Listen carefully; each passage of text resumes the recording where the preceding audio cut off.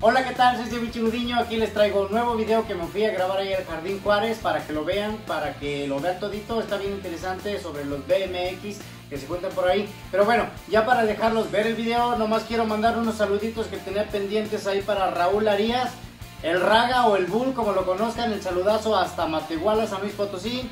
Para Jamie Lisette Murillo, hasta Dallas, Texas. Me falla mi inglés, sorry, pero creo que sí es Jamie Lisette Murillo hasta Dallas, Texas, el saludazo.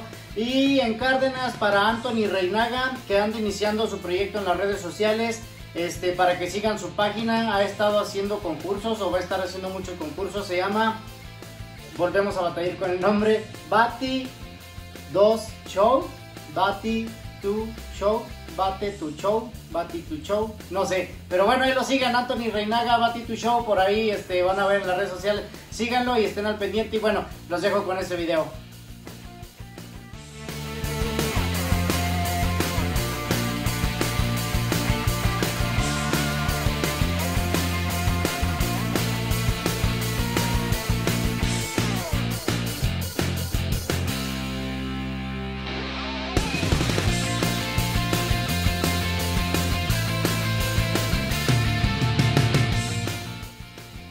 Hola, ¿qué tal? Bienvenidos. En esta ocasión vamos a ver un poco sobre la cultura BMX, un deporte que se basa en la adrenalina y las emociones, en donde el miedo pasa a segundo término y las caídas son parte fundamental del progreso.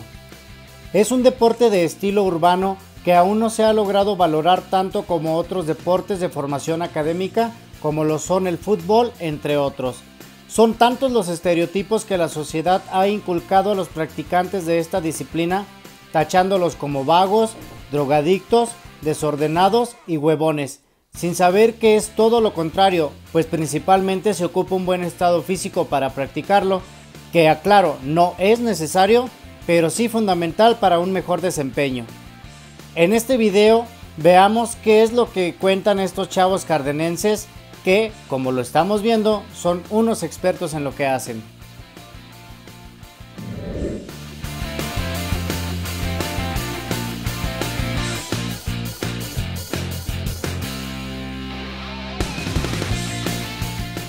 Hola, ¿qué tal? Soy Bicho Gudiño, estamos aquí en el Jardín Juárez y me encuentro con...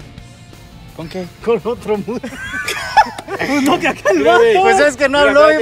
Primero nos presentamos por el nombre y ya al último digo qué pedo con la banda y acá. Ah, es que tú traes la cachucha, güey, pues tú eres el perro. Te digo que por eso yo hablo al último. Va. Hola, ¿qué tal? Soy Bicho Gudiño, me encuentro aquí en el Jardín Juárez y en esta ocasión me encuentro con... Fernando, alias el Gringo, Efraín Gómez, Marugo Olvera, con Eddie Aguilar.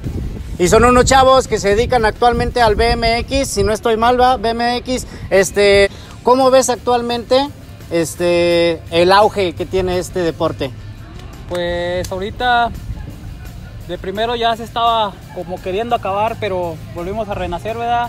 A echarle ganas al BMX y pues por acá un compañero que ya no estaba aquí, ¿verdad? Ya se volvió a venir para acá, para Cárdenas, nos vino a animar otra vez y pues le empezamos a dar para arriba otra vez y pues sí hay que echarle ganas a este deporte que está con madres.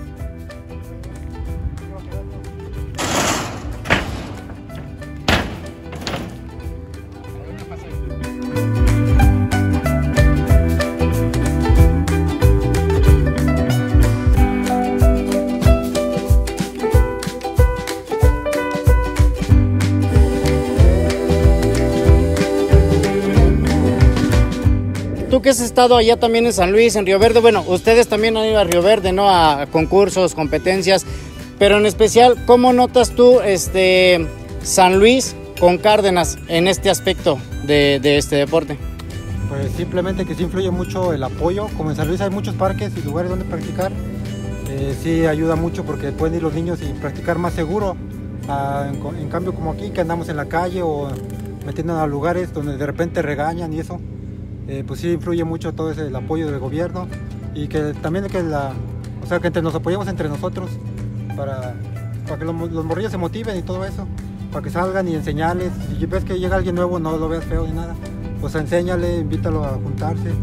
Todo eso influye mucho para que siga creciendo el deporte, porque sí, si uno se agarra a darle, a lo mejor ya haces un truco, haces dos trucos y todos te ven y se emocionan, pero ya luego te sientes muy acá, pues ya se agüitan los morrillos y mejor se van y no quieren practicar.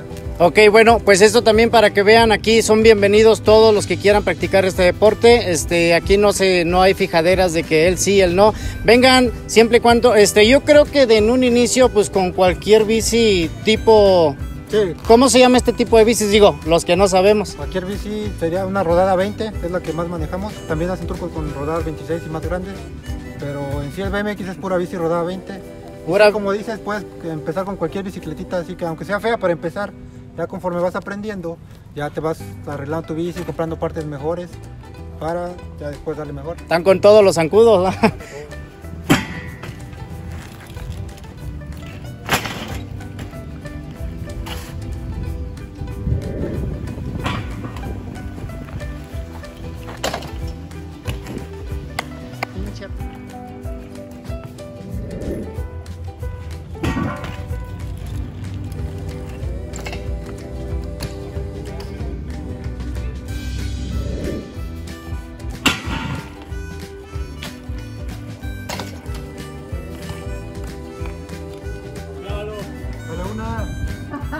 Y bueno, pues por supuesto no podía faltar que yo me fuera sin hacer mi truco, porque ahí como me ven también soy todo un experto en esto del BMX, así es que ponga mucha atención porque esto no lo volverá a ver. Con ustedes, Ceviche Gudiño y el gran truco de la noche. ¡Vámonos, suéltale!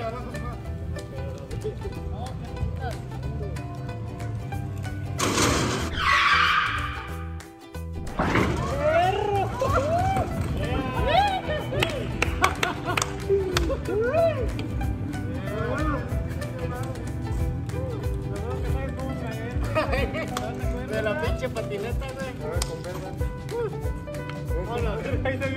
Yo creo que sí, güey.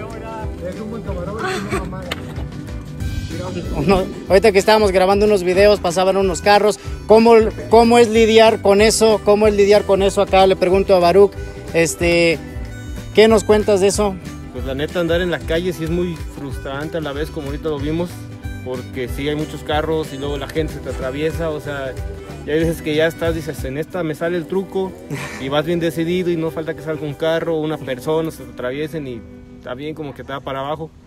Pero no, igual no nos agüitamos y le echamos ganas.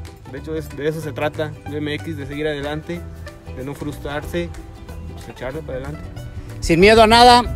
Acá le pregunto, estereotipos sociales o no sé cómo lo quieran llamar, que quieras desmentir. Por ejemplo, vemos a un músico, yo que soy músico, y es bien borracho, es bien mujeriego. Entonces, vemos a un BMX, ¿qué es lo que dicen? Que a lo mejor no es cierto.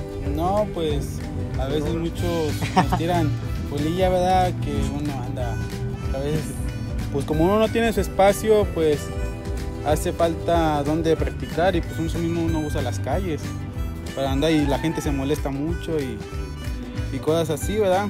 Y digo, pero sí hace falta espacios para no como obstruyendo las vías públicas.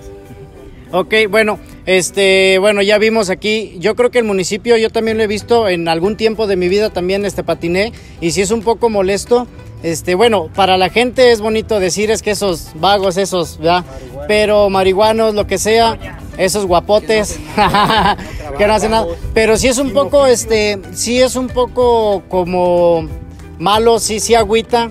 Pero pues uno tiene que seguir con este deporte y como decían hace rato, si no hay como un apoyo, si no hay, pues no puede morir el deporte, tenemos que seguir. Entonces, bueno, pues esperemos que a las autoridades por ahí correspondientes de repente se den una vuelta por acá con estos chavos para que vean. Este es un deporte, tengo entendido, no quiero mentir, pero aquí nadie nos drogamos, nadie. Cero drogas porque en una ocasión vi una publicación, no me acuerdo de qué fue, que dijeron los marihuanos o los vagos de ahí del jardín. Tenemos aquí también gente con estudio, arquitecto, ¿no? Panadero. Licenciado en informática. Panadero. Empresario.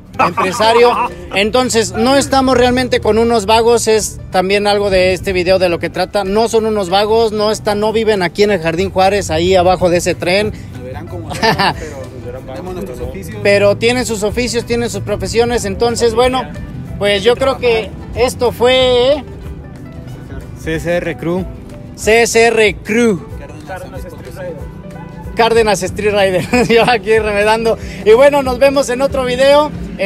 Aquí, pues espero les haya gustado. Acá que chequen también el canal de YouTube. Pues preséntalo, tú, mero. Estamos en YouTube, estamos haciendo videos de puro contenido relacionado con el BMX, para que lo chequen, están padres. Estamos en YouTube como Eddie Aguilar, ahí para que lo busquen. De igual manera en Facebook tenemos la página oficial que es CSR Crew, ahí nos pueden buscar en Facebook. Ok, ¿algo más por acá? Otra cosa, aquí los esperamos, sean niños, quien guste venir a practicar el BMX, es algo muy saludable, la mera verdad, se los recomendamos, en vez de que caigan en otras cosas, ¿verdad?